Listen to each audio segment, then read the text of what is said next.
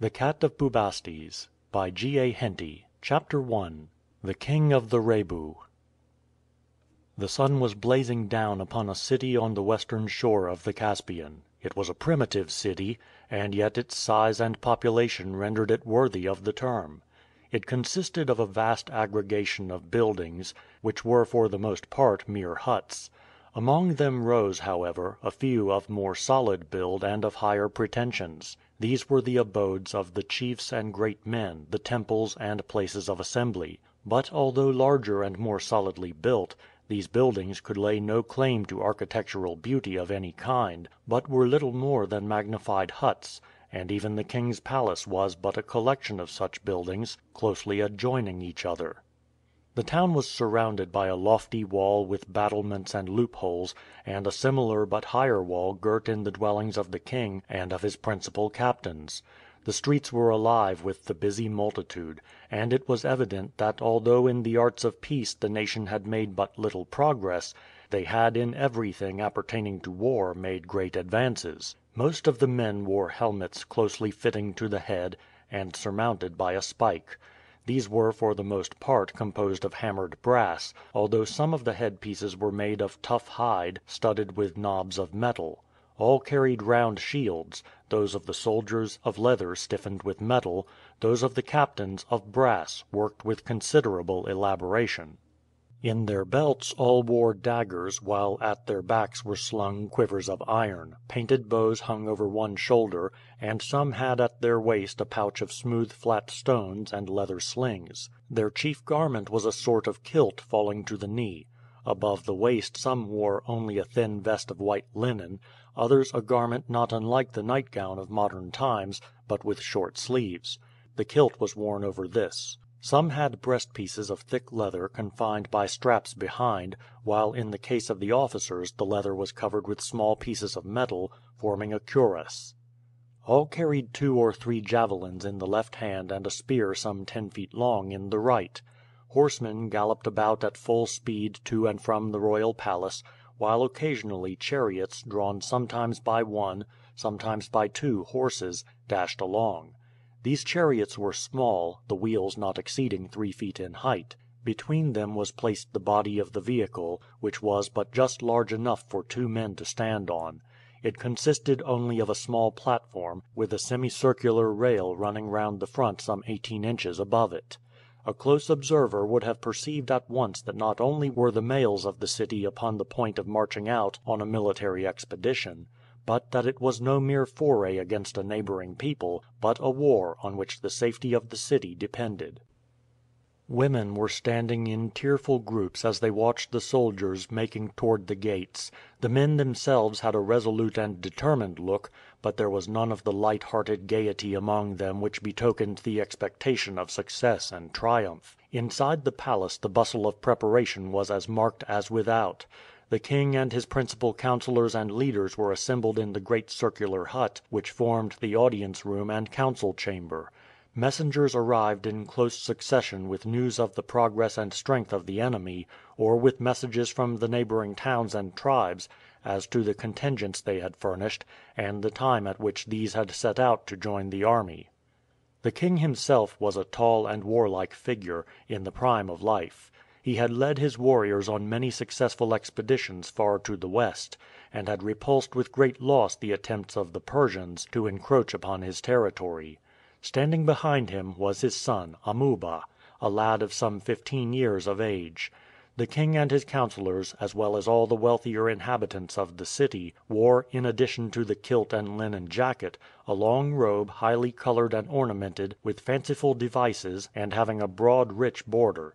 It was fastened at the neck with a large brooch, fell loosely from the shoulders to the ankles, and was open in front. The girdles which retained the kilts and in which the daggers were worn were highly ornamented, and the ends fell in front and terminated in large tassels.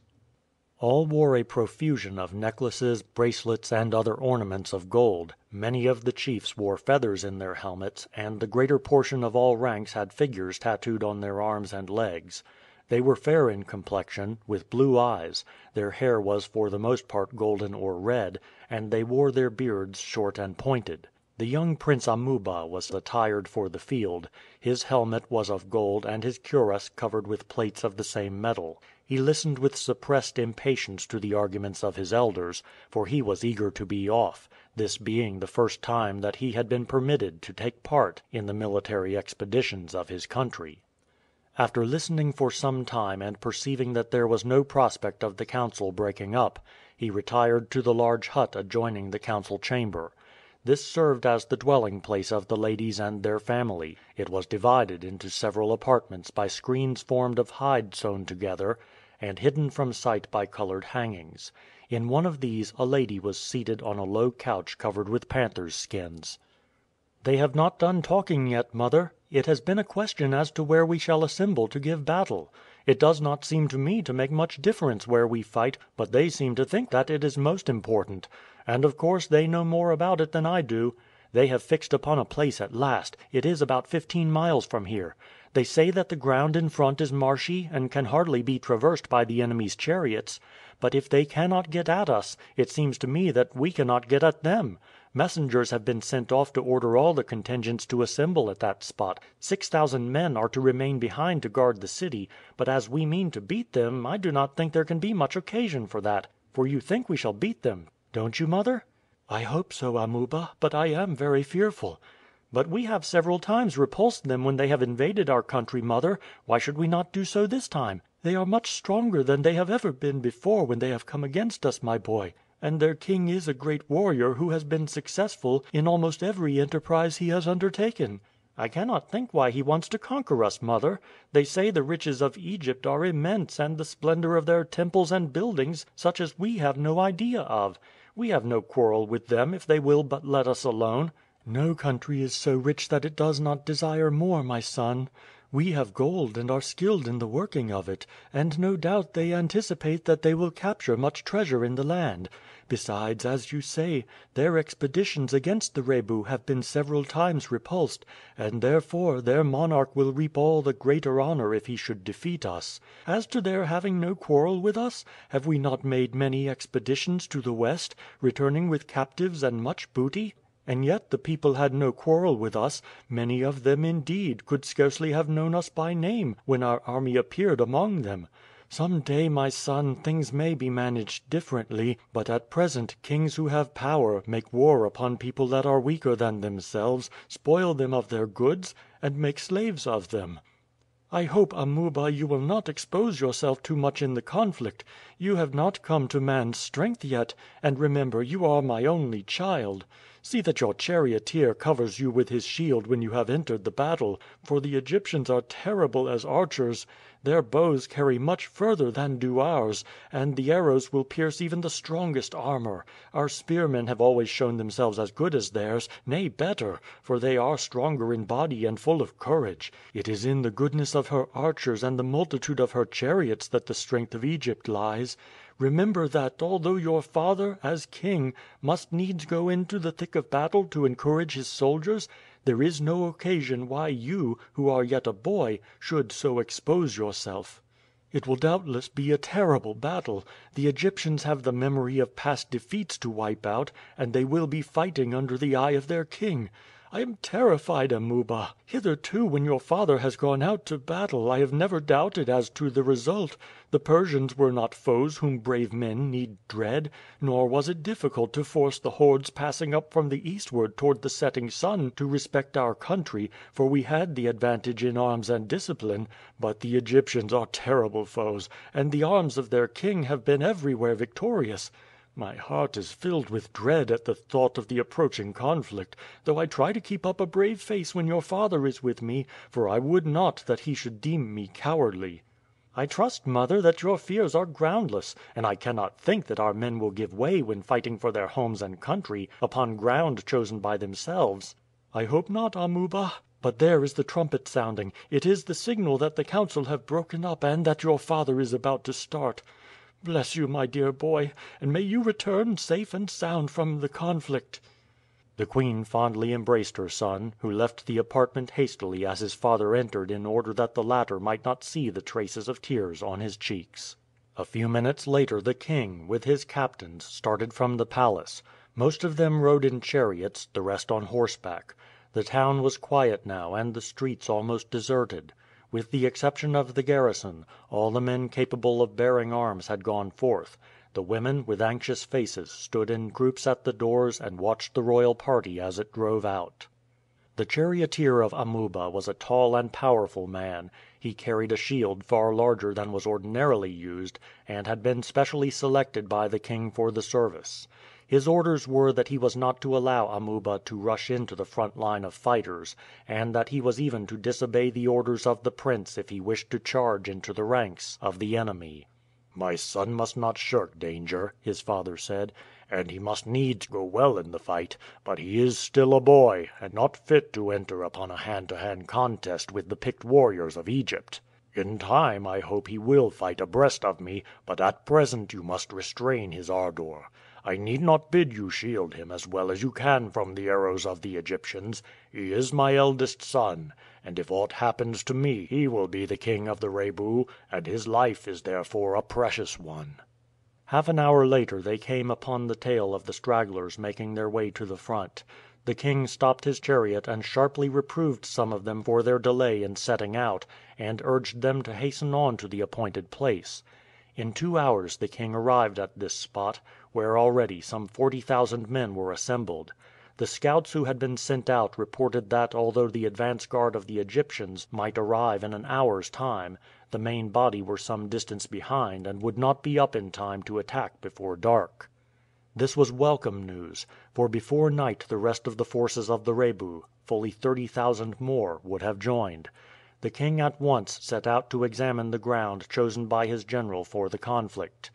It sloped gently down in front to a small stream which ran through soft and marshy ground, and would oppose a formidable obstacle to the passage of chariots. The right rested upon a dense wood, while a village a mile and a half distant from the wood was held by the left wing. A causeway which led from this across the marsh had been broken up, and heavy blocks of stone were scattered thickly upon it to impede the passage of chariots. The archers were placed in front to harass the enemy attempting to cross. Behind them were the spearmen in readiness to advance and aid them if pressed. The chariots were on the higher ground in the rear ready to dash in and join in the conflict should the enemy succeed in forcing their way through the marsh. The visit of inspection was scarcely finished when a cloud of dust was seen rising over the plain. It approached rapidly. The flash of arms could be seen in the sun, and presently a vast number of horses were seen approaching in even line. "Are they horsemen, father?" Amuba asked. "No, they are chariots, Amuba. The Egyptians do not, like us, fight on horseback, although there may be a few small bodies of horsemen with the army. Their strength lies in their chariots. See, they have halted. They have perceived our ranks drawn up in order of battle." The chariots drew up in perfect line, and as the clouds of dust blew away 4 lines of chariots could be made out ranged at a distance of 100 yards apart. "There are about 1,000 in each line," the king said, "and this is but their advance guard. We have learned from fugitives that there are fully 15,000 chariots with their army." "Is there no other place where they can pass this swamp, father?" "Not so well as here, Amuba. The valley deepens further on, and the passage would be far more difficult than here. Above, beyond the wood, there is a lake of considerable extent, and beyond that the ground is broken and unsuited for the action of chariots as far as the sea. Besides, they have come to fight us, and the pride of their king would not permit of their making a detour. See, there is some great personage, probably the king himself, advancing beyond their ranks to reconnoiter the ground." A chariot was indeed approaching the opposite brow of the depression. There were 2 figures in it. By the side walked numerous figures, who, although too far off to be distinguished, were judged to be the attendants and courtiers of the king. The sun flashed from the side of the chariot, which appeared at this distance to be composed of burnished gold. Great fans carried on wands shaded the king from the heat of the sun. He drove slowly along the edge of the brow until he reached a point opposite the wood, and then, turning, went the other way till he reached the causeway which passed on through the village. After this he rode back to the line of chariots and evidently gave a word of command, for instantly the long line of figures seen above the horses disappeared as the men stepped off the chariots to the ground. No movement took place for an hour. Then there was a sudden stir, and the long lines broke up and wheeled round to the right and left, where they took their position in two solid masses. "The main army are at hand," the king said. "Do you see that great cloud, ruddy in the setting sun? That is the dust raised by their advance. In another hour they will be here, but by that time the sun will have set, and assuredly they will not attack until morning." The front line were ordered to remain under arms for a time, the others were told to fall out and prepare their food for the night. The Egyptian army halted about a mile distant, and as soon as it was evident that no further movement was intended, the whole of the soldiers were ordered to fall out. A line of archers were placed along the edge of the swamp, and ere a long party of Egyptian bowmen took up their post along the opposite crest. Great fires were lighted, and a number of oxen which had been driven forward in readiness were slaughtered for food. "If the Egyptians can see what is going on," the king said to his son, "they must be filled with fury, for they worship the oxen as among their chief gods." "Is it possible, father, that they can believe that cattle are gods?" Amuba asked in surprise. "They do not exactly look upon them as gods, my son, but as sacred to their gods. Similarly they reverence the cat, the ibis, and many other creatures." "How strange!" Amuba said. "Do they not worship, as we and the Persians do, the sun, which, as all must see, is the giver of light and heat, which ripens our crops and gives fertility in abundance?" "Not so far as I know, Amuba. But I know that they have many gods who they believe give them victory over their enemies." "They don't always give them victory," Amuba said. "Since 4 times they have been repulsed in their endeavors to invade our land. Perhaps our gods are more powerful than theirs." "It may be that, my son; but so far as I can see the gods give victory to the bravest and most numerous armies." "That is to say, they do not interfere at all, father." "I do not say that, my son. We know little of the ways of the gods. Each nation has its own, and as some nations overthrow others, it must be that either some gods are more powerful than others, or that they do not interfere to save those who worship them from destruction. But these things are all beyond our knowledge. We have but to do our part bravely, and we need assuredly not fear the bulls and the cats and other creatures in which the Egyptians trust." Some hours were spent by the king, his leaders, and his captains in going about among the troops, seeing that all the contingents had arrived well armed and in good order, notifying to the leaders of each the position they should take up in the morning, and doing all in their power to animate and encourage the soldiers. When all was done the king sat down on a pile of skins which had been prepared for him, and talked long and earnestly with his son, giving him advice as to his conduct in future if aught should befall him in the coming fight. "You are my heir," he said, "and as is customary to the country the throne goes down from father to son. Were I to survive for another 8 or 10 years you would, of course, succeed me. But should I fall tomorrow and should the Egyptians overrun the land, things may happen otherwise. In that case the great need of the people would be a military leader who would rouse them to prolonged resistance, and lead them again and again against the Egyptians until these, worn out by the perpetual fighting, abandon the idea of subjecting us and turn their attention to less stubborn-minded people. For such work you are far too young, and the people would look to Amusis or one of my other captains as their leader. Should success crown his efforts they may choose him as their king. In that case I would say, Amuba, it will be far better for you to acquiesce in the public choice than to struggle against it. A lad like you would have no prospect of success against a victorious general, the choice of the people, and you would only bring ruin and death upon yourself and your mother by opposing him. I can assure you that there is nothing so very greatly to be envied in the lot of a king, and as one of the nobles of the land your position would be far more pleasant here than as king. A cheerful acquiescence on your part to their wishes will earn you the goodwill of the people, and at the death of him whom they may choose for their king the next choice may fall upon you. Do all in your power to win the goodwill of whoever may take the place of leader at my death, by setting an example of prompt and willing obedience to his orders. It is easy for an ambitious man to remove a lad from his path, and your safety absolutely demands that you shall give him no reason whatever to regard you as a rival." "I trust that all this advice may not be needed, and that we may conquer in tomorrow's fight; but if we are beaten the probability that I shall escape is very small, and it is therefore as well that you should be prepared for whatever may happen. If you find that in spite of following my advice the leader of the people, whoever he may be, is ill disposed toward you, withdraw to the borders of the country, collect as large a band as you can. There are always plenty of restless spirits ready to take part in any adventure, and journey with them to the far west, as so many of our people have done before, and establish yourself there and found a kingdom. None of those who have ever gone in that direction have returned, and they must therefore have found space to establish themselves, for had they met with people skilled in war and been defeated, some at least would have found their way back. But so long as traditions have been handed down to us, tribes from the east have poured steadily westward to the unknown land, and no band has ever returned." His father spoke so seriously that Amuba lay down that night on his couch of skins in a very different mood to that in which he had ridden out. He had thought little of his mother's forebodings, and had looked upon it as certain that the Rebu would beat the Egyptians as they had done before; but his father's tone showed him that he too felt by no means confident of the issue of the day. As soon as daylight broke the Rebu stood to their arms, and an hour later dense masses of the Egyptians were seen advancing.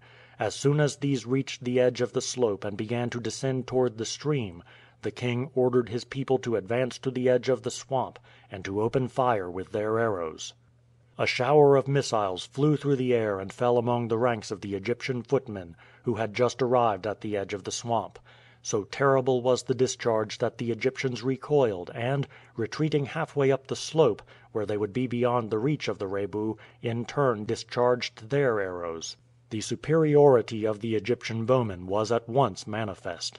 They carried very powerful bows, and standing sideways drew them to the ear just as the English archers did at Crécy, and therefore shot their arrows a vastly greater distance than did their opponents, who were accustomed to draw their bows only to the breast.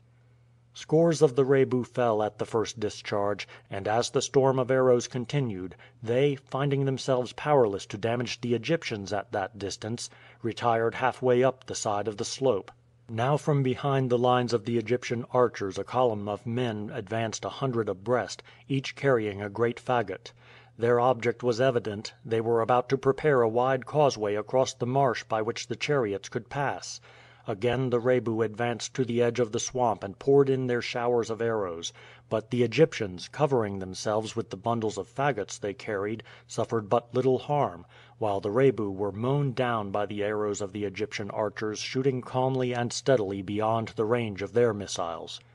As soon as the front rank of the Egyptian column reached the edge of the swampy ground the men of the front line laid down their fagots in a close row, and then retired in the intervals between their comrades behind them.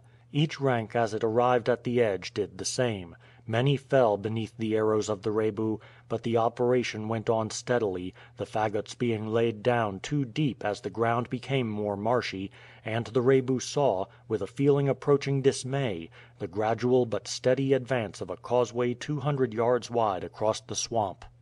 The king himself and his bravest captains, alighting from their chariots, went down among the footmen and urged them to stand firm, pointing out that every yard the causeway advanced their arrows inflicted more fatal damage among the men who were forming it. Their entreaties, however, were vain. The ground facing the causeway was already thickly encumbered with dead, and the hail of the Egyptian arrows was so fast and deadly that even the bravest shrank from withstanding it. At last even their leaders ceased to urge them, and the king gave the order for all to fall back beyond the range of the Egyptian arrows. Some changes were made in the formation of the troops, and the best and most disciplined bands were placed facing the causeway so as to receive the charge of the Egyptian chariots. The two front lines were of spearmen, while on the higher ground behind them were placed archers whose orders were to shoot at the horses and to pay no heed to those in the chariots. Then came the chariots, 400 in number. Behind these again was a deep line of spearmen; on the right and left extending to the wood and village were the main body of the army who were to oppose the Egyptian footmen advancing across the swamp. The completion of the last portion of the causeway cost the Egyptians heavily, for while they were exposed to the arrows of the Rebu archers, these were now beyond the range of the Egyptians on the opposite crest. But at last the work was completed. Just as it was finished and the workmen had retired, the king leaped from his chariot and, leading a body of 100 men carrying blazing brands, dashed down the slope. As soon as they were seen the Egyptian archers ran forward and a storm of arrows was poured into the little band. 2/3 of them fell ere they reached the causeway, the others applied their torches to the fagots. The Egyptian footmen rushed across to extinguish the flames, while the Rebu poured down to repel them. A desperate fight ensued, but the bravery of the Rebu prevailed, and the Egyptians were driven back. Their attack, however, had answered its purpose, for in the struggle the fagots had been trodden deeper into the mire, and the fire was extinguished. The Rebu now went back to their first position and waited the attack which they were powerless to avert. It was upward of an hour before it began, then the long line of Egyptian footmen opened, and their chariots were seen 50 abreast, then with a mighty shout the whole army advanced down the slope. The Rebu replied with their war cry.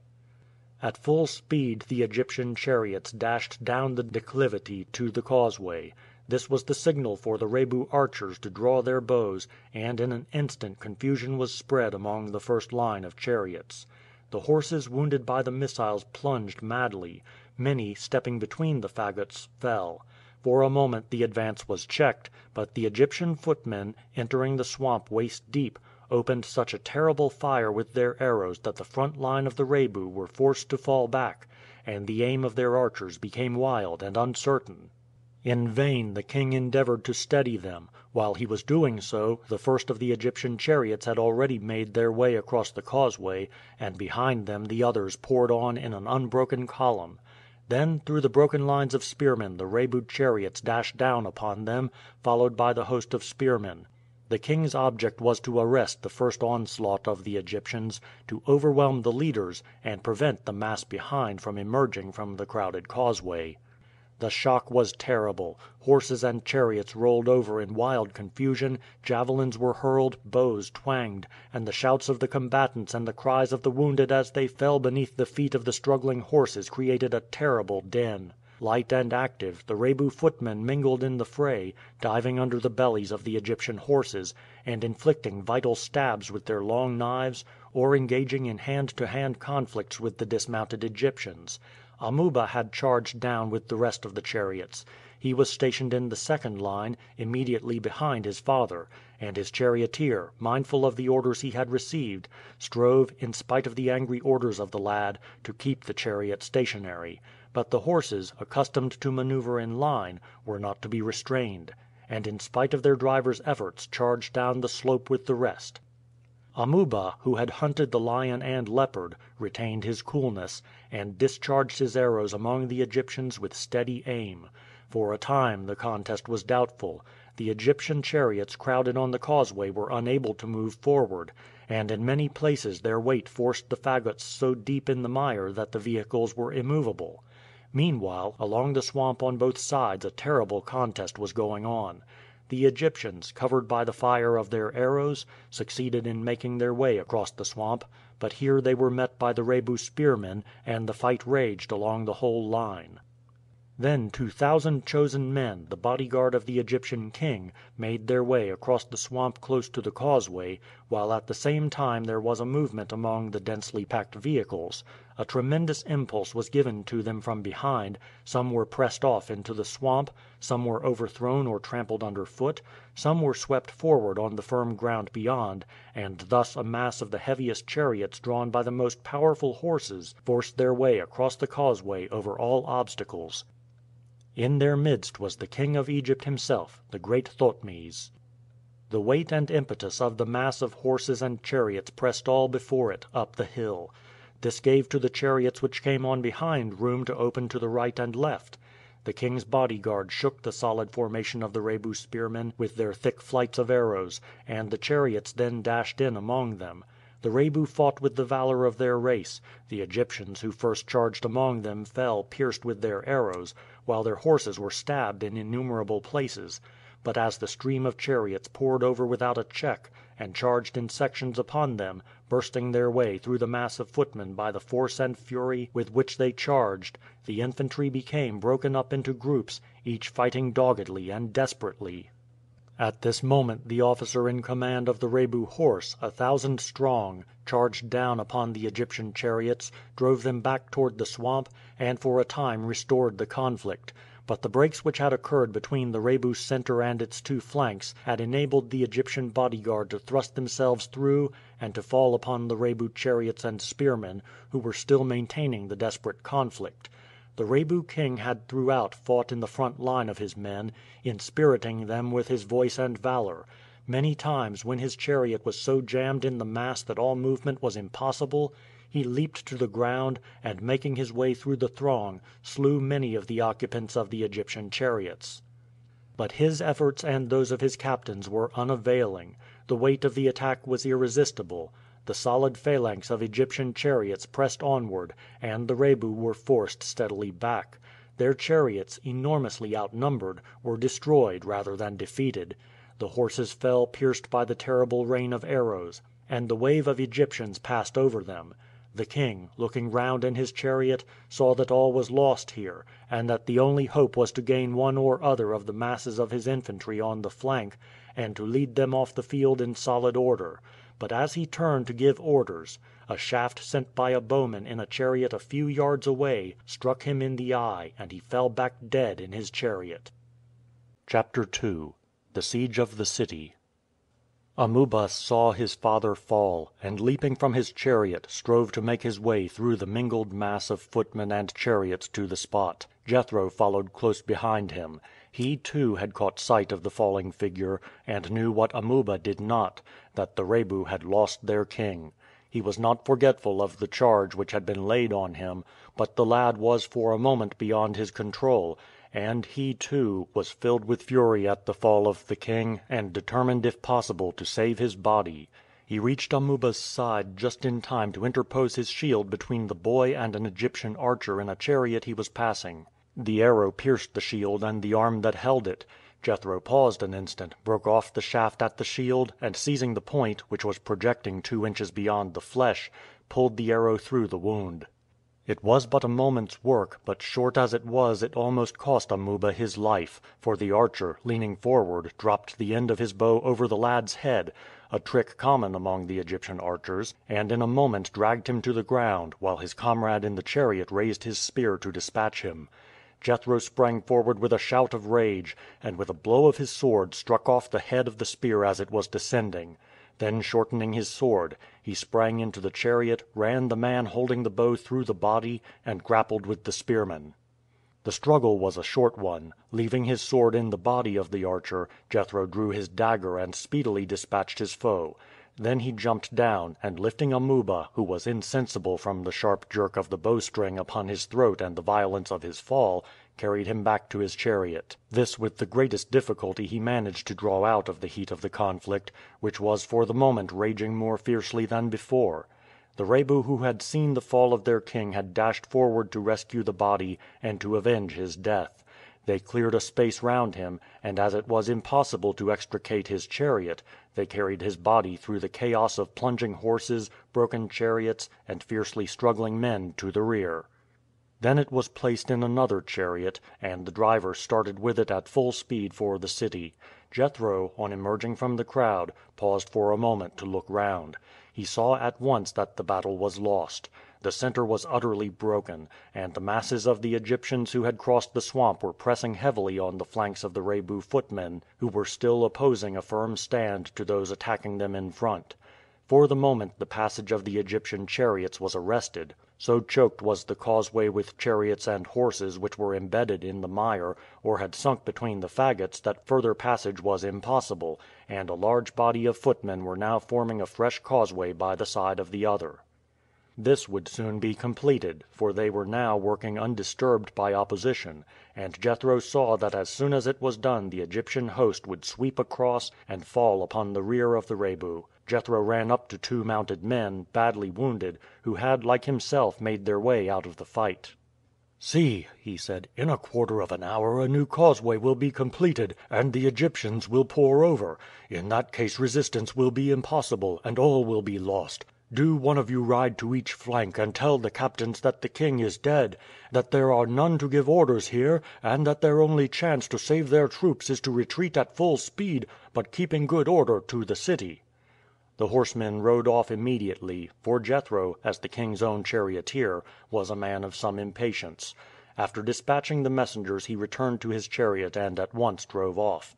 Amuba was now recovering, and the rough motion of the vehicle as it dashed along at full speed aroused him.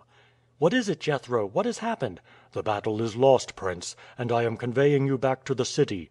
You have had a rough fall and a narrow escape of your life, and can do no more fighting, even if fighting were of any good, which it is not." "And the king, my father?" Amuba said, struggling to his feet. "What of him? Did I not see him fall?" "I know naught of him for certain," Jethro replied. "There was a terrible fight raging, and as I had you to carry out I could take no share in it. Besides, I had an arrow through my left arm.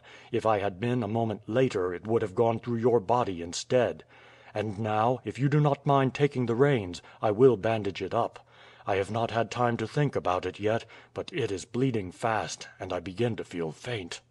This was indeed true, but Jethro had called Amuba's attention to his wound principally for the sake of diverting his thoughts for a moment from his fear for his father.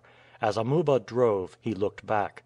The plain behind him was covered with a mass of fugitives. "I see that all is lost," he said mournfully. "But how is it that we are not pursued?" "We shall be pursued before long," Jethro answered; "but I fancy that few of the Egyptian chariots which first passed are in a condition to follow. Most of them have lost horses or drivers. Numbers were broken to pieces in the melee. But they are making a fresh causeway, and when that is completed those who cross will take up the pursuit. As for their footmen, they have small chance of catching the Rebu." "Surely our men ought to retreat in good order, Jethro. Scattered as they are, they will be slaughtered in thousands by the Egyptian chariots." "They could not oppose much resistance to them anyhow," Jethro replied. "On a plain footmen cannot withstand a chariot charge. As it is, many will doubtless fall, but they will scatter to the right and left. Numbers will reach the hills in safety, some will take refuge in woods and jungles, while many will outrun the chariots. The new causeway is narrow, and a few only can cross abreast. And thus, though many of our men will be overtaken and killed, I trust that the greater part will escape." "Let us draw up here for a short time, Jethro. I see there are several chariots and some horsemen behind, and as they are with the main body of the fugitives they are doubtless friends. Let us join them and proceed in a body to the town. I should not like to be the first to enter with the news of our defeat." "You are right, prince. As our horses are good, we need not fear being overtaken. We can, therefore, wait a few minutes."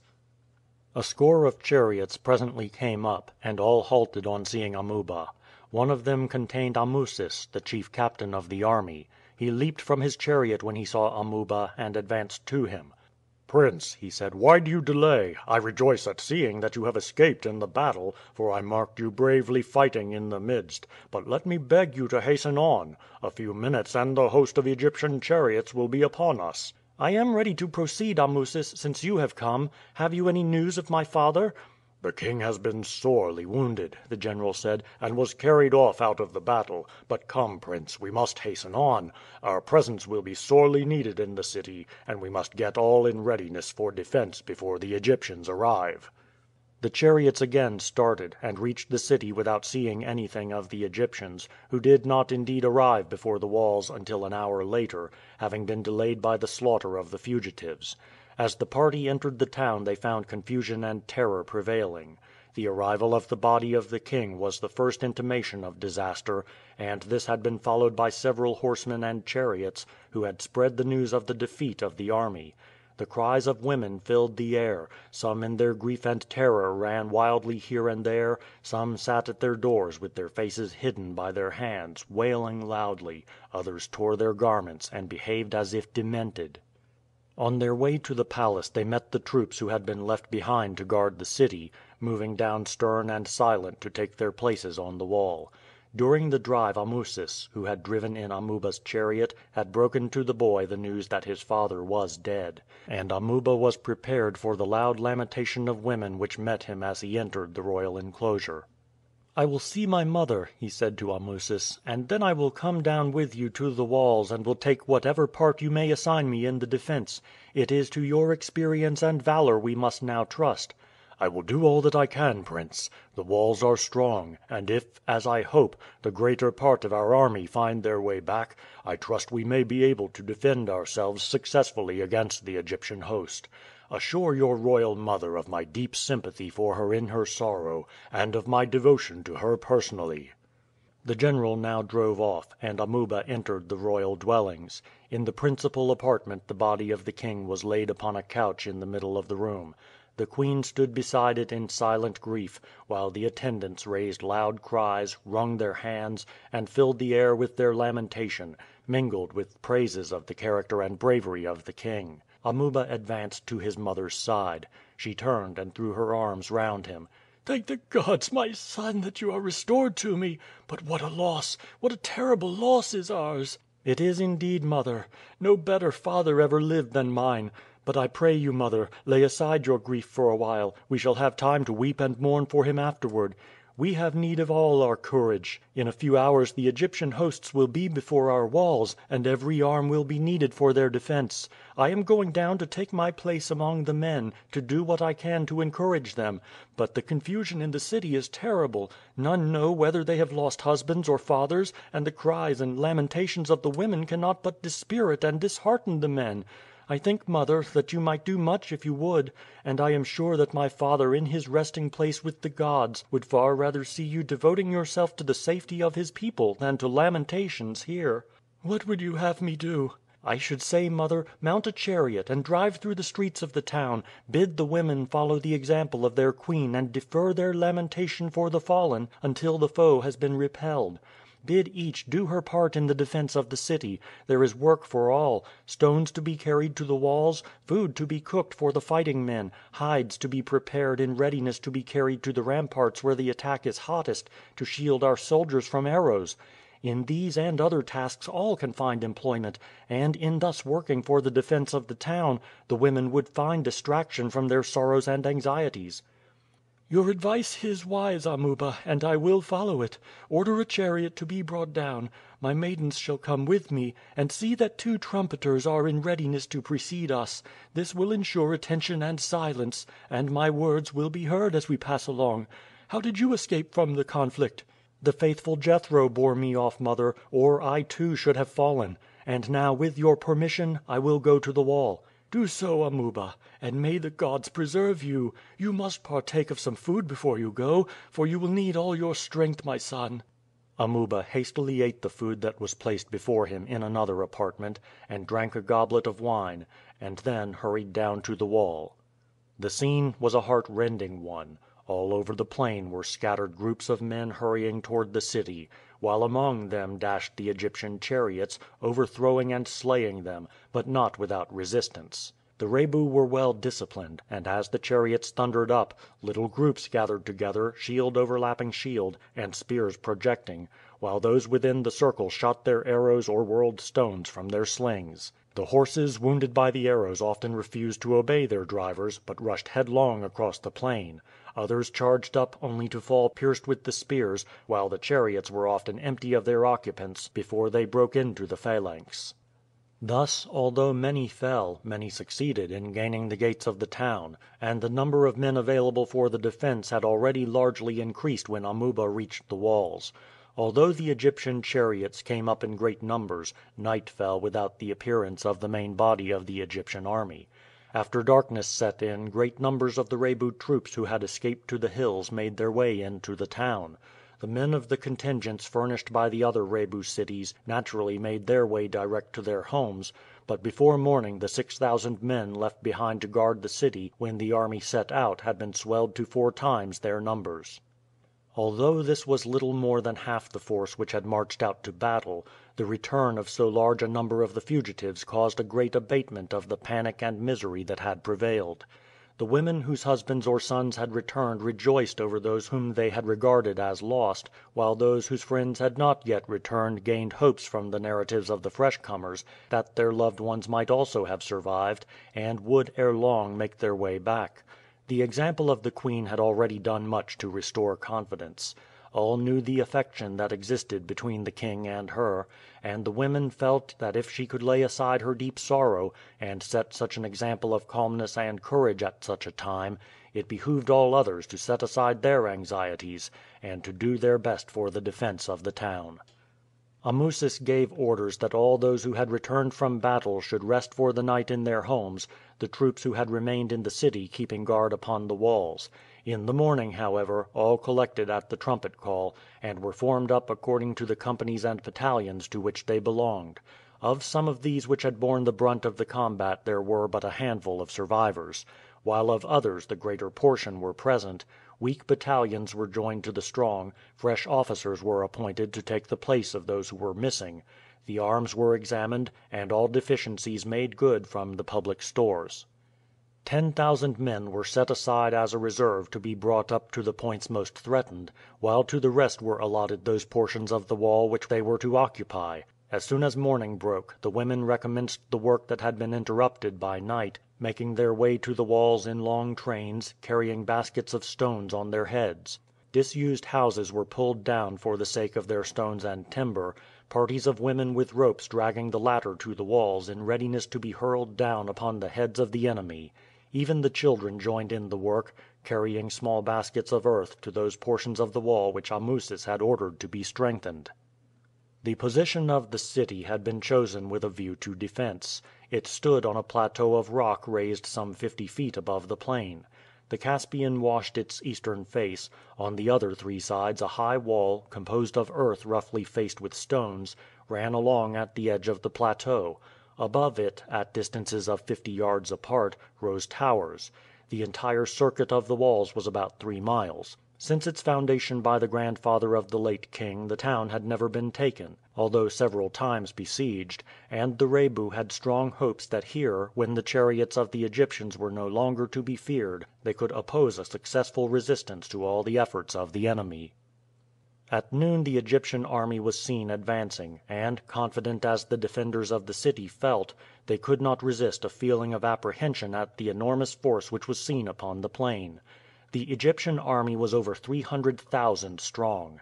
It moved in regular order according to the arms or nationality of the men. Here were Nubians, Sardinians, Etruscans, Oscans, Dauni, Maxis, Kahaka, a race from Iberia, and bodies of other mercenaries from every tribe and people with whom the Egyptians had any dealings.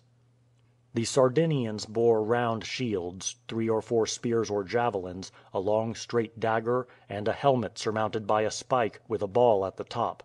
The Etruscans carried no shields, and instead of the straight dagger, were armed with a heavy curved chopping knife. Their head dress resembled somewhat in shape that now worn by the Armenians.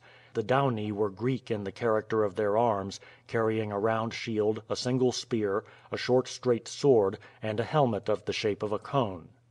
The Egyptians were divided according to their arms.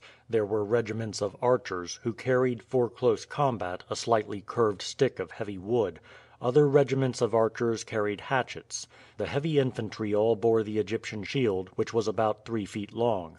It was widest at the upper part, where it was semicircular, while the bottom was cut off straight. The shields had a boss near the upper part. Some regiments carried, in addition to the spears, heavy maces, others axes. Their helmets all fitted closely to the head, most of them wore metal tassels hanging from the top. The helmets were for the most part made of thick material, quilted and padded. These were preferred to metal, being a protection from the heat of the sun. Each company carried its own standard. These were all of religious character, and represented animals sacred to the gods, sacred boats, emblematic devices, or the names of the king or queen. These were in metal, and were raised at the ends of spears or staves. The standard bearers were all officers of approved valor. Behind the army followed an enormous baggage train, and as soon as this had arrived on the ground the tents of the king and the principal officers were pitched. "What a host!" Jethro said to Amuba, who, after having his arm dressed on his arrival at the palace, had accompanied the young prince to the walls. "It seems a nation rather than an army. I do not wonder now that we were defeated yesterday, but that we so long held our ground, and that so many escaped from the battle." "It is wonderful truly, Jethro. Look at the long lines of chariots moving in as regular order as the footmen. It is well for us that they will now be forced to be inactive. As to the others, although they are countless in numbers, they cannot do much against our walls. No towers that they can erect upon the plains will place them on a level with us here, and the rock is so steep that it is only here and there that it can be climbed." "It would seem impossible for them to take it, prince, but we must not be too confident. We know that many towns which believed themselves impregnable have been captured by the Egyptians, and must be prepared for the most daring enterprises. The gates have been already fastened, and so great a thickness of rocks piled against them that they are now the strongest part of the wall. Those parts of the roads leading up to them that were formed of timber have been burned, and they cannot now reach the gates except by climbing, as at other points. We have provisions enough to last for well nigh a year, for all the harvest has been brought in from the whole district round, together with many thousands of cattle. Of wells there are abundance." "Yes, I heard the preparations that were being made, Jethro, and I doubt not that if we can resist the first onslaught of the Egyptians we can hold out far longer than they can, for the difficulty of victualling so huge an army will be immense. In what way do you think they will attack? For my part, I do not see any method which offers a hope of success." "That I cannot tell you. We know that to us and to the peoples around our cities seem impregnable. But the Egyptians are skilled in all the devices of war. They have laid siege to and captured great numbers of cities, and are doubtless full of plans and expedients of which we know nothing. However, tomorrow morning will show us something. Nothing will be attempted today. The generals have first to inspect our walls and see where the assault is to be delivered, and the army will be given a day's rest at least before being called upon to assault such a position." In the afternoon a cortege of chariots made the circuit of the walls from the shore of the sea round the great plateau to the sea again, keeping just beyond the range of arrows. "If we had but a few of their archers here," Jethro said, "the Egyptian king would not be so overbold in venturing so near. It is wonderful how strongly they shoot. Their arrows have fully double the range of ours, and their power is sufficient to carry them through the strongest shields, even when strengthened with metal. Had I not seen it I should have thought it impossible that living men, and those no bigger or stronger than we, could have sent their arrows with such power. They stand in a different attitude to that of our archers, and though their shafts are fully a foot longer than ours they draw them to the head. I regarded myself as a good bowman till I met the Egyptians, and now I feel as a child might do when watching a man perform feats of strength of which he had not even imagined a possibility." In the evening the great council met. It included all the principal officers of the army, the priests, the royal councilors, and the leading men in the state. After a discussion it was determined that in the present crisis it were best to postpone taking any steps to appoint a successor to the late king, but that so long as the siege lasted Amusis should be endowed with absolute powers. In order that there should be no loss of time for the necessity of consulting anyone, Amuba was present with his mother at the council, though neither of them took any active part in it. But at its commencement an announcement was made in their name that they were willing to abide by whatever the council should decide, and that indeed both mother and son desired that while this terrible danger hung over the state the supreme power should be placed in the hands of whomsoever the general voice might select as the person best fitted to take the command in such an extremity. That night the body of the king was consumed on a great funeral pile.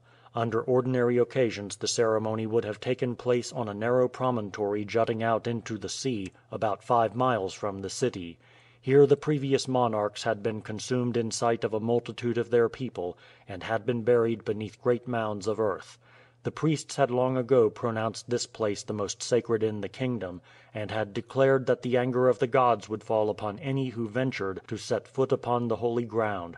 But it was impossible for the present to lay the ashes of the king by the side of those of his forefathers, and the ceremony was therefore conducted within the royal enclosure, only the officiating priests and the wife and son of the deceased being present. When all was over the ashes were collected, and were placed in a casket, which was destined, when better times returned, to be laid, in the sight of the whole people, in the sacred enclosure on the promontory. Early next morning the trumpets of the guards on the walls called all the troops to arms. As soon as Amuba reached his post he saw the Egyptian army marching against the city. When they arrived within bowshot the archers, who formed the front lines, opened fire upon the defenders on the walls. Their arrows, however, for the most part, fell short, while those of the besieged rained down upon them with effect. They were therefore withdrawn a short distance, and contracting their ranks a vast number of footmen poured through, and in irregular order ran forward to the foot of the rock, where they were sheltered from the arrows of those on the wall. "What can they be going to do now?" Amuba exclaimed, laying aside his bow. Jethro shook his head. "They are working with a plan," he said. "We shall see before very long. Listen!" Even above the din caused by so vast a multitude a sharp metallic sound was presently heard, like that of innumerable hammers striking on steel. "Surely," Amuba exclaimed, "they can never be thinking of quarrying the rock away. That is too great a task even were the whole people of Egypt here." "It certainly is not that," Jethro agreed, "and yet I cannot think what else can be their intentions." It was nigh an hour before the mystery was solved. Then, at the blast of a trumpet sounded at the post where the Egyptian king had placed himself, and taken up along the whole of the line, a great number of heads appeared along the edge of rock at the foot of the walls. The Egyptians had been employed in driving spikes in the crevices of the rock. Standing on the first so driven, they then inserted others 3 feet higher, and so had proceeded until a number of men had climbed up the face of the rock. These let down ropes, and ladders had been hauled up the steepest places. Great numbers of ropes were hung down to assist those who followed in the ascent, and the men who first showed themselves over the brow were followed by a stream of others, until the ledge, which was in most cases but a few feet wide, was crowded with soldiers.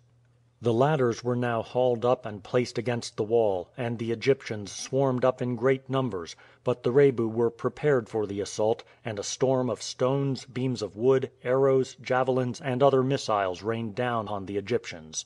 Many of the ladders, in spite of the number of men upon them, were thrown back by the defenders, and fell with a crash over the edge of the rock to the plain below. Here and there the Egyptians gained a footing on the wall before the Rebu had recovered from their first surprise at their daring manner of attack, but so soon as they rallied they attacked the Egyptians with such fury that in every case the latter were slain fighting or were thrown over the embattlements.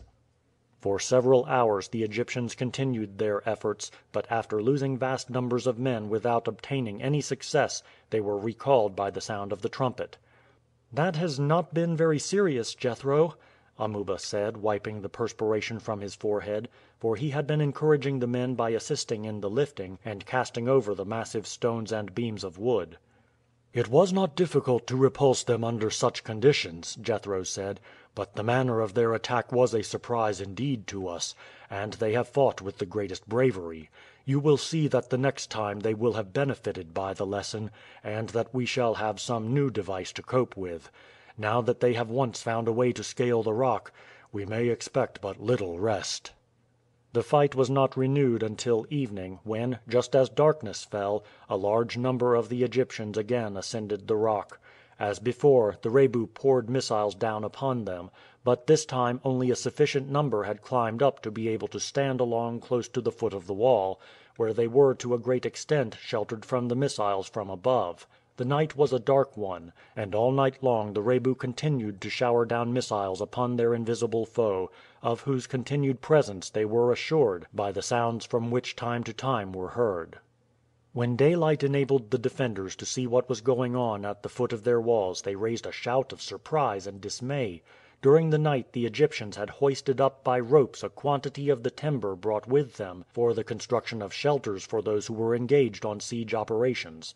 The timbers were all cut and prepared for fitting together, and were easily jointed even in the dark. Thus, then, when the besiegers looked over, they saw 40 or 50 of these shelters erected against the foot of their walls. They were so formed that they sloped down like a penthouse, and were thickly covered with hides.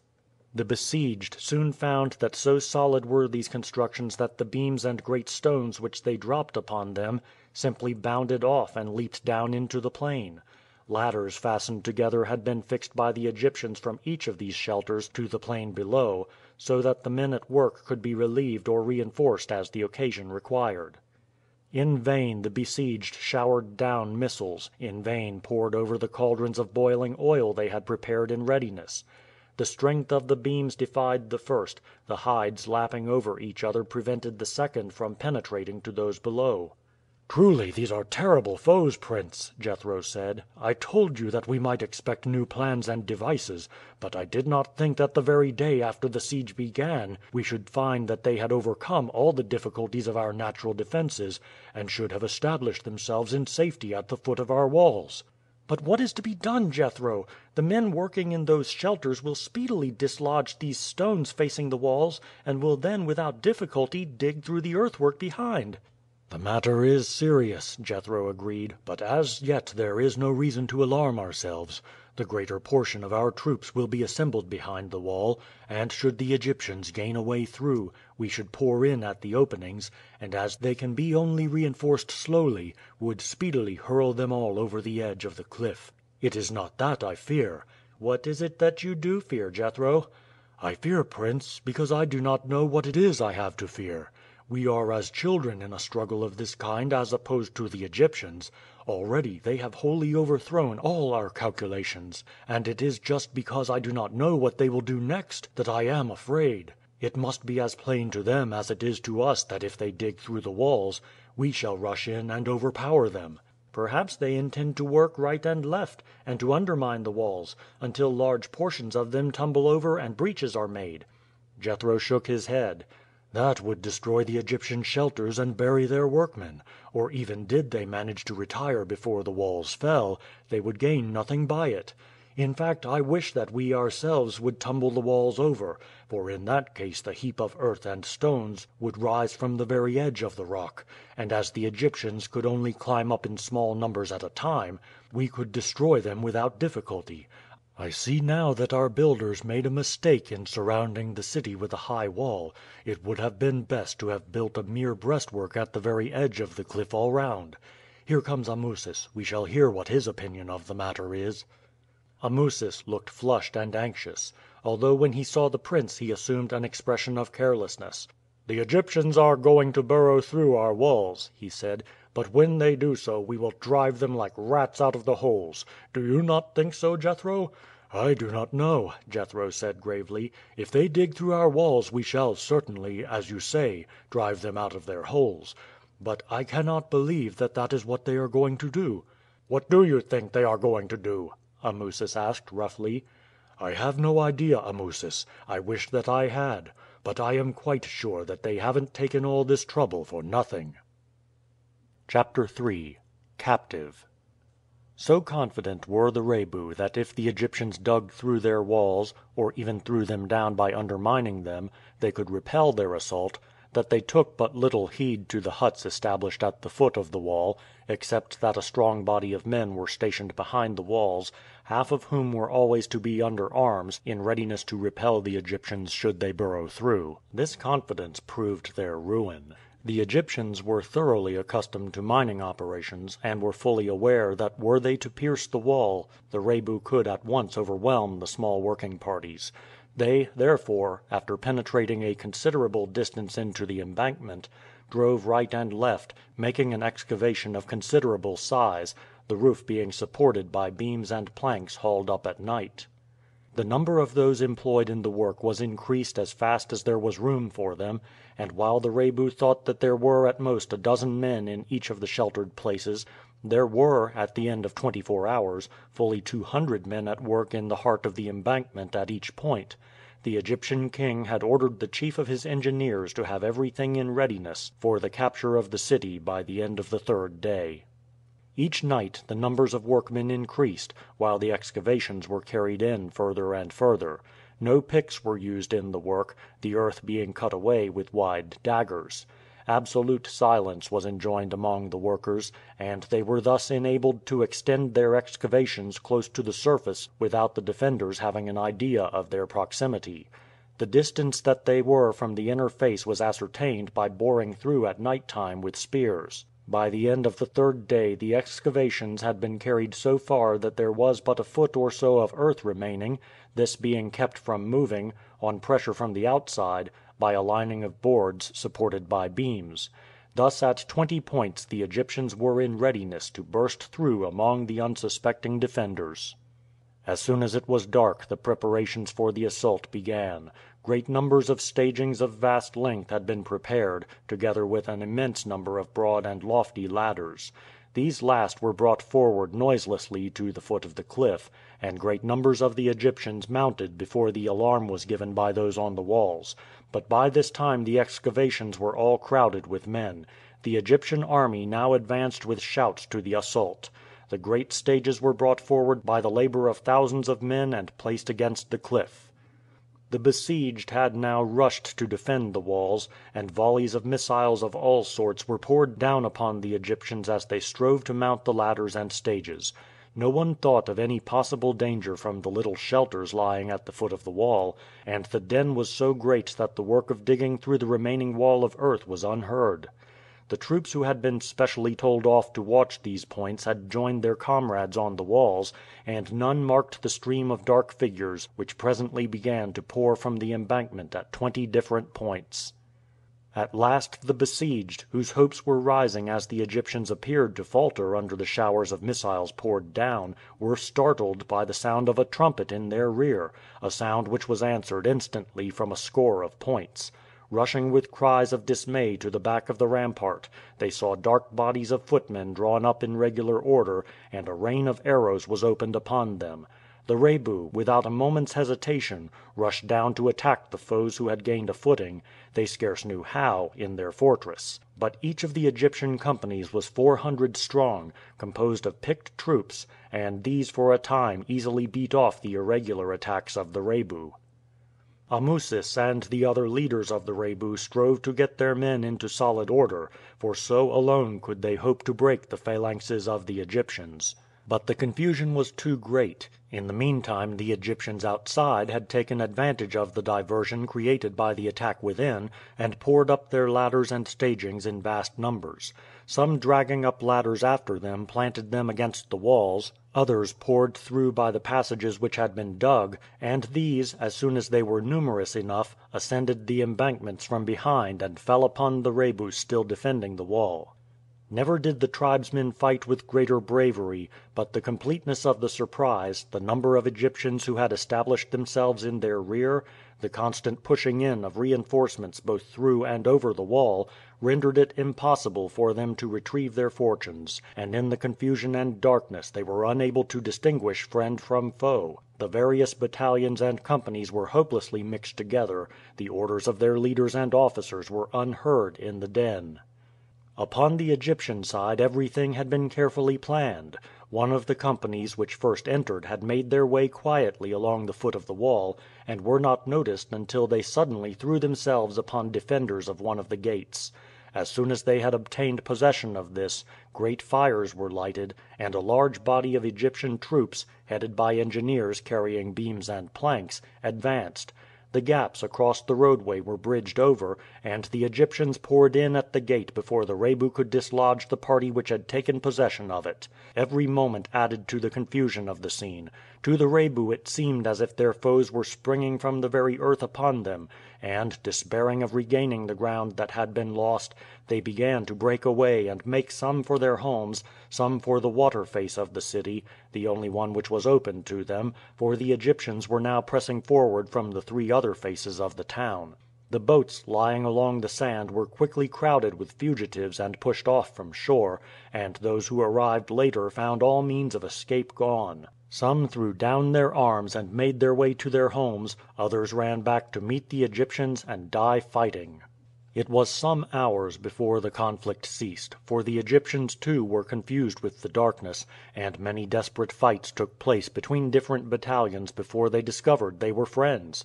Light was gained by firing numbers of the houses lying nearest to the walls, but as soon as the Egyptians advanced beyond the arc of light they were fiercely attacked by the Rebu, and at last the trumpet sounded the order for the troops to remain in the positions they occupied until daylight. As soon as morning broke a vast crowd of women were seen advancing from the center of the town. As they neared the Egyptians they threw themselves on the ground with loud cries for mercy. There was a pause, and then some Egyptian officers advanced and bade a score of the women follow them to the presence of the king. Thotmes had entered with the troops who made their way into the city by the gate, but yielding to the entreaties of the officers that he would not expose himself to be killed in the confusion, perhaps by an arrow shot by his own soldiers, he had retired to the plain, and had just returned to take part in the occupation of the city. The Rebu women were led to him over ground thickly covered with dead. Fully half the defenders of the city had fallen, while the loss of the Egyptians had been almost as large. The women threw themselves on their faces before the great monarch and implored mercy for themselves, their children, and the remnant of the men of the city. Thotmes was well satisfied. He had captured a city which was regarded as impregnable. He had crushed the people who had inflicted defeats upon his predecessors. He had added to his own glory and to the renown of the Egyptian arms. The disposition of the Egyptians was lenient. Human sacrifices were unknown to their religion, and they do not appear at any time to have slain in cold blood captives taken in war. Human life was held at a far higher value in Egypt than among any other nation of antiquity, and the whole teaching of their laws tended to create a disposition toward mercy. An interpreter translated to the king the words of the women. "Has all resistance ceased?" the king asked. "Have all the men laid down their arms?" The women exclaimed that there was not now an armed man in the city, all the weapons having been collected during the night and placed in piles in the open space in front of the entrance to the palace. "Then I give to all their lives," the king said graciously. "When I fight with cowards I have little mercy upon them, for men who are not brave are unfit to live. But when I fight with men I treat them as men. The Rebu are a valiant people, but as well might the jackal fight with the lion as the Rebu oppose themselves to the might of Egypt. They fought bravely in the field, and they have bravely defended their walls. Therefore I grant life to all in the city, men, women, and children. Where is your king?" "He died in the battle 4 days since," the women replied. "Where is your queen?" "She drank poison last night, preferring to join her husband than to survive the capture of the city." Thotmes had now ordered the whole of the inhabitants to be taken out to the plain and kept there under a guard. The town was then methodically searched and everything of value brought together. The king set aside a certain portion of the golden vessels for the services of the temple, some he chose for himself, and after presenting others to his generals, ordered the rest to be divided among the troops.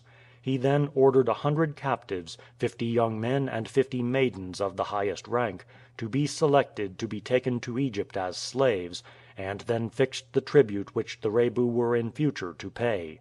The army then evacuated the city, and the inhabitants were permitted to return.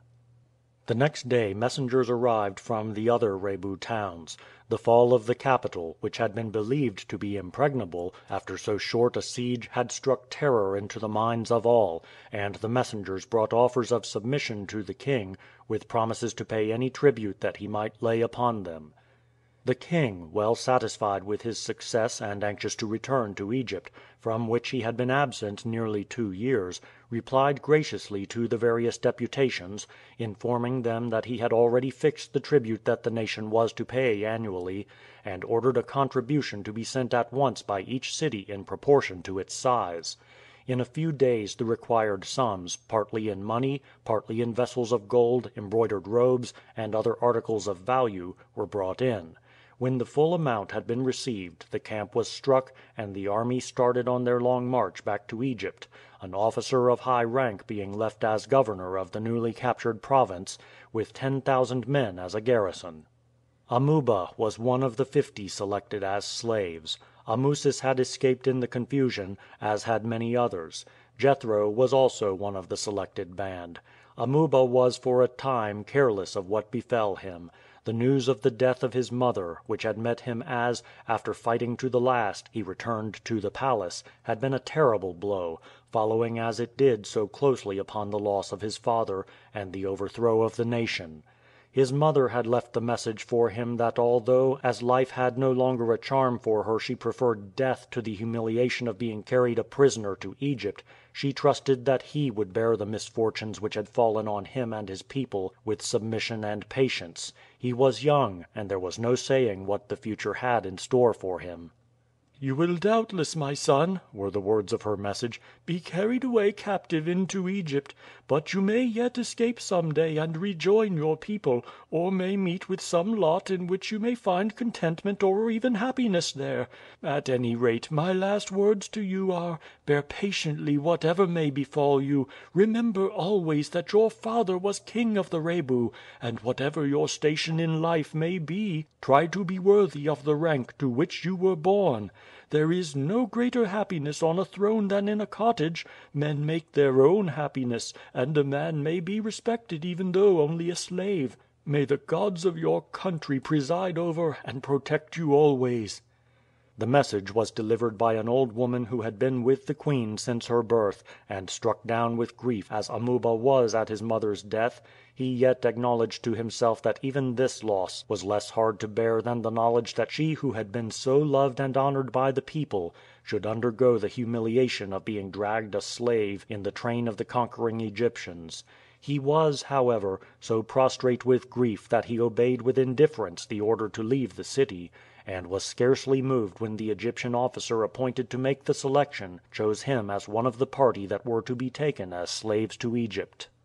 Prostrate as he was, however, he felt it to be a satisfaction and comfort when he found that Jethro was also of the party set aside.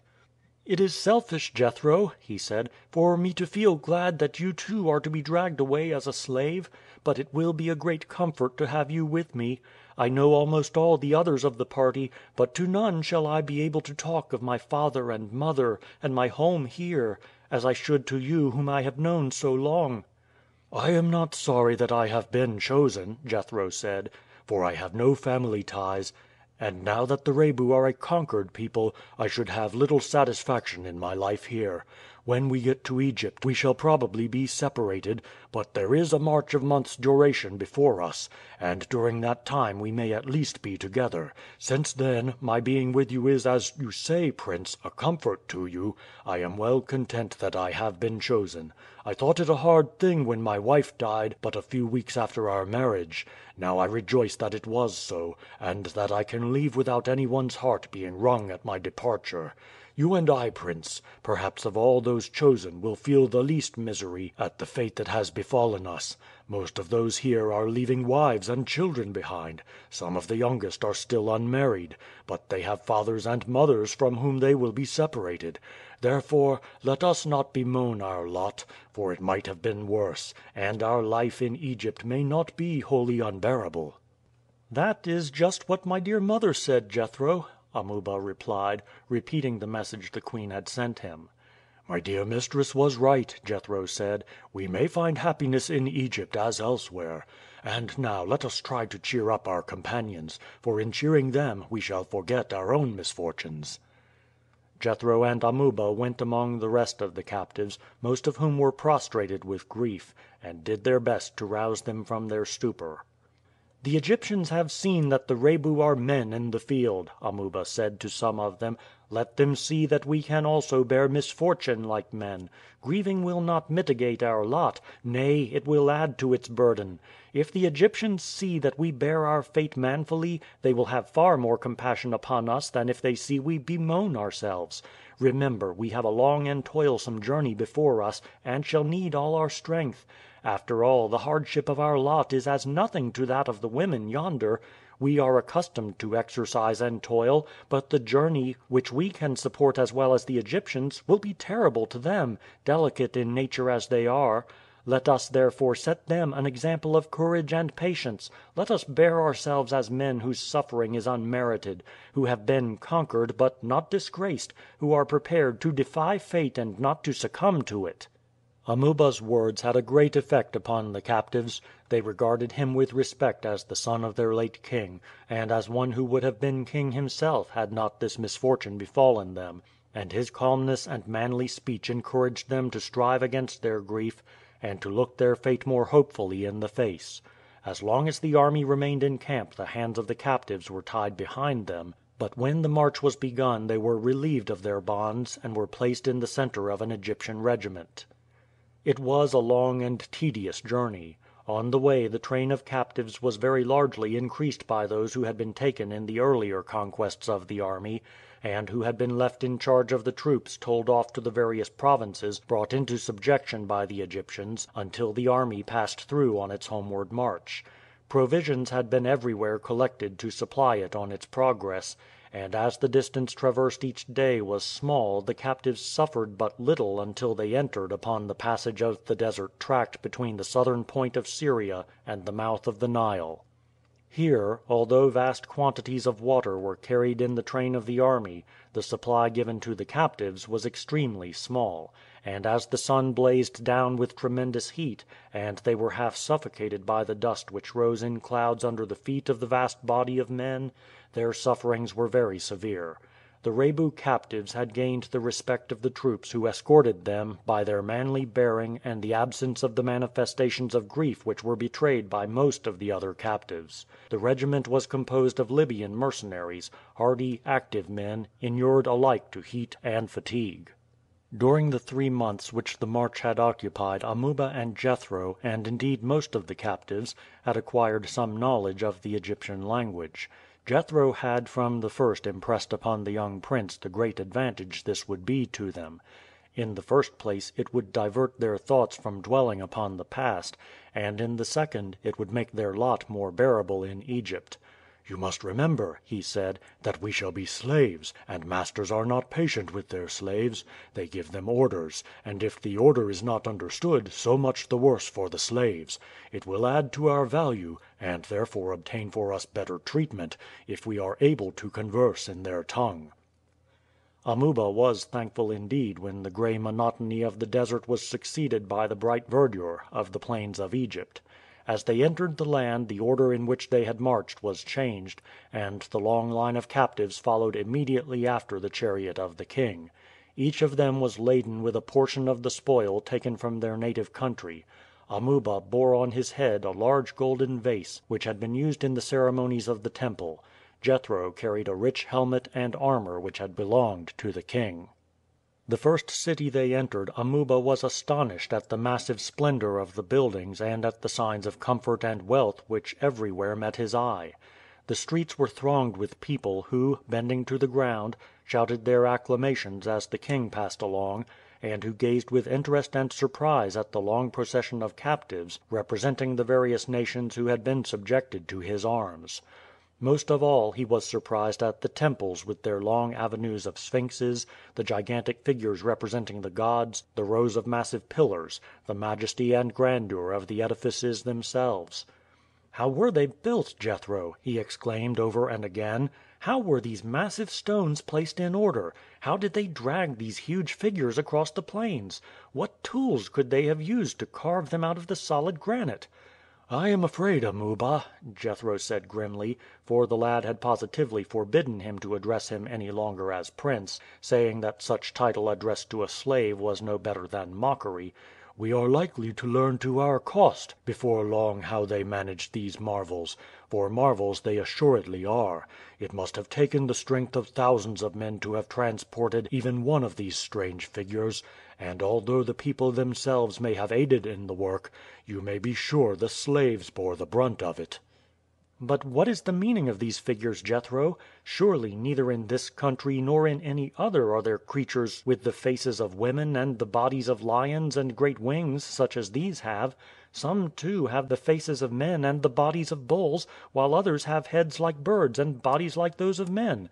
"Assuredly there can be no such creatures, Amuba, and I wonder that a people so enlightened and wise as the Egyptians should choose such strange figures for their gods. I can only suppose that these figures represent their attributes rather than the gods themselves." Do you see, the human head may represent their intelligence, the bodies of the lions or bulls their strength and power, the wings of the bird their swiftness.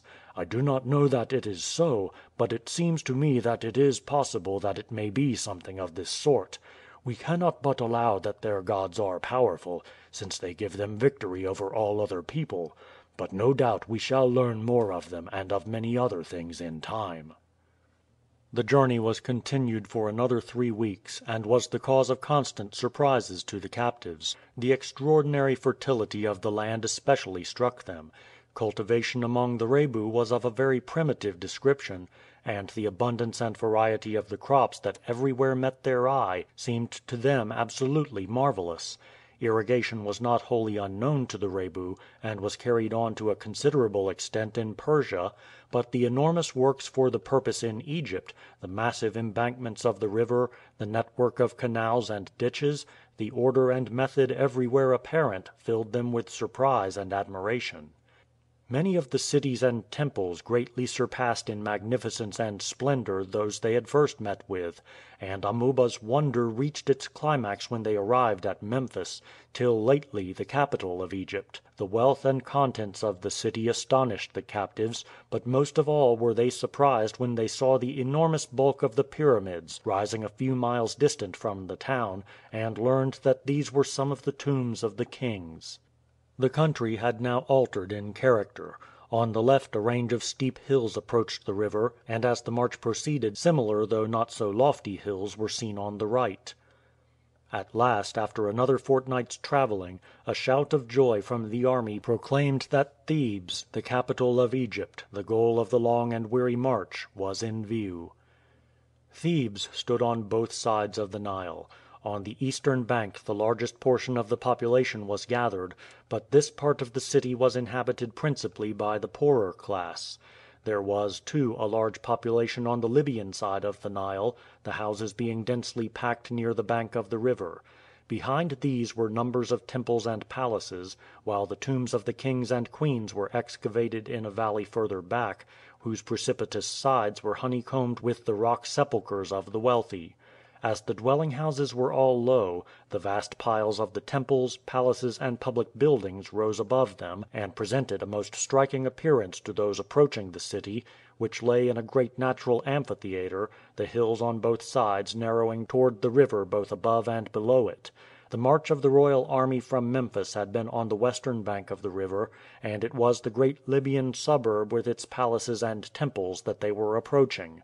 As they neared the city an enormous multitude poured out to welcome the king and the returning army. Shouts of enthusiasm were raised, the sound of trumpets and other musical instruments filled the air, religious processions from the great temples moved with steady course through the dense crowd, which separated at once to allow of the passage of the figures of the gods, and of the priests and attendants bearing their emblems.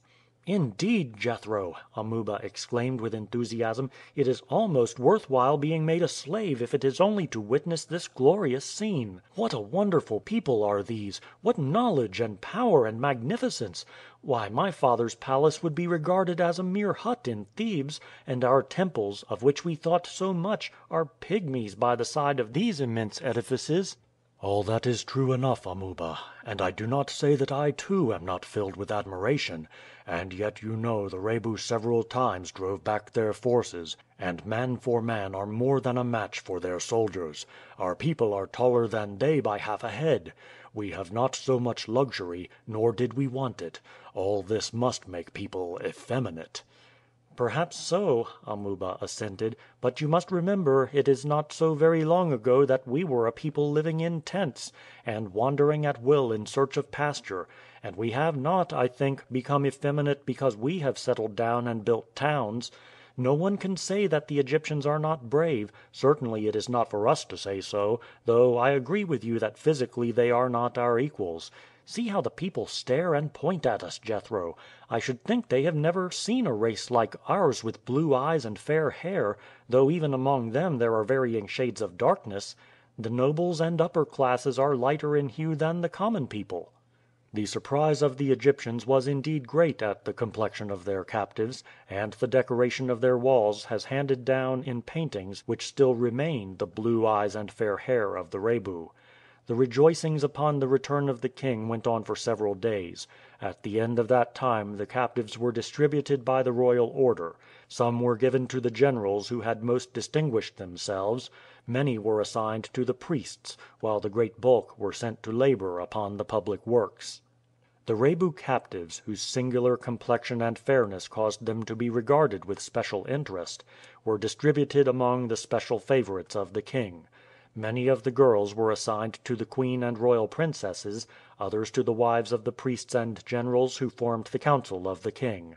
The men were, for the most part, given to the priests for service about the temples. To his great delight Amuba found that Jethro and himself were among the 8 captives who were assigned to the service of the priests of one of the great temples. This was scarcely the effect of chance, for the captives were drawn up in line, and the number assigned to each temple were marched off together in order that there might be no picking and choosing of the captives, but that they might be divided impartially between the various temples, and as Jethro always placed himself by Amuba's side, it naturally happened that they fell to the same destination. On reaching the temple the little band of captives were again drawn up, and the high priest, Immerse, a grave and distinguished looking man, walked along the line scrutinizing them. He beckoned to Amuba to step forward. "Henceforth," he said, "you are my servant. Behave well, and you will be well treated." He again walked down the line, and Amuba saw that he was going to choose another, and threw himself on his knees before him. "Will my lord pardon my boldness," he said, "but may I implore you to choose yonder man who stood next beside me? He has been my friend from childhood, he covered me with his shield in battle, he has been a father to me since I have lost my own. Do not, I implore you, my lord, separate us now. You will find us both willing to labor at whatsoever you may give us to do." The priest listened gravely. "It shall be as you wish," he said. "It is the duty of every man to give pleasure to those around him if it lies in his power, and as your friend is a man of thews and sinews, and has a frank and honest face, he will assuredly suit me as well as another. Do you therefore both follow me to my house." The other captives saluted Amuba as he and Jethro turned to follow. The priest observed the action, and said to the lad: "Were you a person of consequence among your people, that they thus at parting salute you rather than your comrade, who is older than you?" "I am the son of him who was their king," Amuba said. "He fell in action with your troops, and had not our city been taken, and the nation subdued by the Egyptians, I should have inherited the throne." "Is it so?" the priest said. "Truly the changes and fortunes of life are strange. I wonder that, being the son of their king, you were not specially kept by Thotmes himself." "I think that he knew it not," Amuba said. "We knew not your customs, and my fellow captives thought that possibly I might be put to death were it known that I was a son of their king, and therefore abstained from all outward marks of respect, which, indeed, would to one who was a slave like themselves have been ridiculous." "Perhaps it is best so," the priest said thoughtfully. "You would not have been injured, for we do not slay our captives taken in war. Still, maybe your life will be easier to bear as the servant of a priest than in the household of the king. You had better, however, mention to no one the rank you have borne, for it might be reported to the king, and then you might be sent for to the palace, unless indeed you would rather be a spectator of the pomp and gaiety of the court than a servant in a quiet household." "I would far rather remain with you, my lord," Amuba said eagerly. "You have already shown the kindness of your heart by granting my request, and choosing my comrade Jethro as my fellow slave, and I feel already that my lot will be a far happier one than I had ventured to hope." "Judge not hastily by appearances," the priest said. "At the same time here in Egypt, slaves are not treated as they are among the wild peoples of Nubia and the desert. There is a law for all, and he who kills a slave is punished as if he took the life of an Egyptian. However, I think I can say that your life will not be a hard one.